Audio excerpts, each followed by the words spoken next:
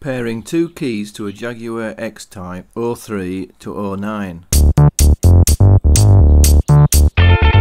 First, go into the car and shut the door behind you, because it won't work without the door being shut.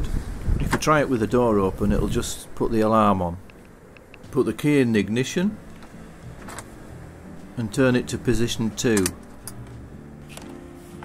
What you've got to do is to turn it back to position 1 and then back to position 2 again. Do that 4 times and then there will be an audible beep.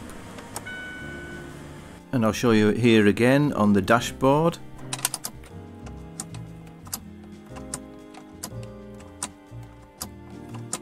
Then you can take the key out of the ignition and press one of the buttons on each key in turn, and they will give an audible beep. Then put one of the keys back in the ignition and turn it on, and then turn it off and take the key out. And now the key should be paired to the car, and just test each key in turn.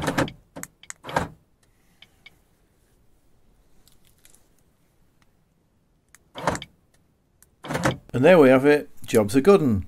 Thank you for watching.